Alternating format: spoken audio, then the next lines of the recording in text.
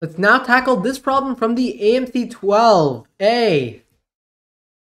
Usain is walking by exercising and zigzagging across this 100 by 30 rectangular field, beginning at A. So you kind of just go like this. And whenever you hit a segment, you just kind of go back in the other direction, but now this thing is theta.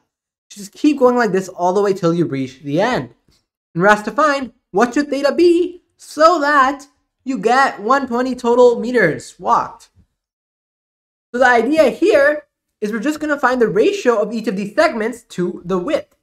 Because the total width is 100, so if we can find the ratio of the segment to the width, we would find the ratio of the total length to the total length of the path to the total width.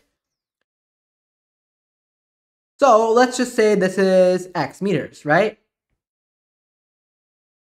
Then this thing will be x cosine of theta meters, this distance, just by basic trig.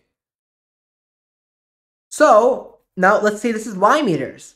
Now, because this is theta, now this is also going to be theta by alternate interior. So this is y cosine theta meters.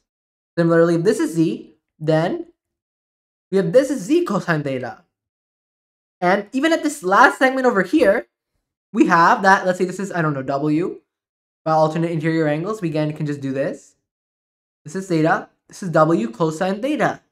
So always, this thingy will be, you multiply this, the total length of the path, which has to be 120. You multiply that whole thing by cosine of theta to get 100, the total width. Because for each thing, you multiply by cosine theta to get to the width. The cosine theta is just 100 over 120, which is 5/6. So the answer is just r cos 5/6. Thanks for watching this video.